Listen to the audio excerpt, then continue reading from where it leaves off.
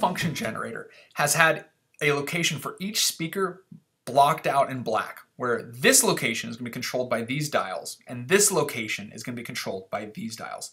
When plugging in your speakers, the red banana clip is always going to go on top, or in this gray slot, where your black or green one is going to go on the bottom. Of course, there are instances where you do want to swap things. That's just a general rule of thumb.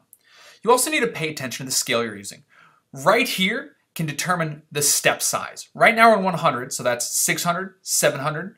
If I switch over to the thousands, I'm now at 7,000, 6,000, then 5,000. So be aware of how you're changing your frequency.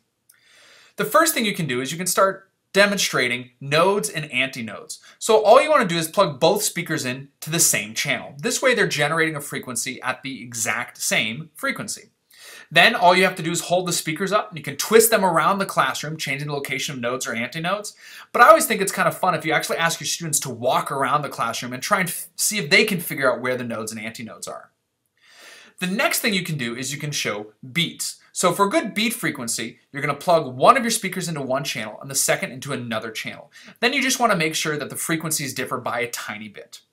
The final thing you can do is if you actually swap the leads here, you can do a really cool demonstration with destructive interference. Since the alternating frequency is going to be coming out at different maximums, when you place the speakers towards each other, they cancel each other out. You can then rotate them outwards and back in for a noticeable difference.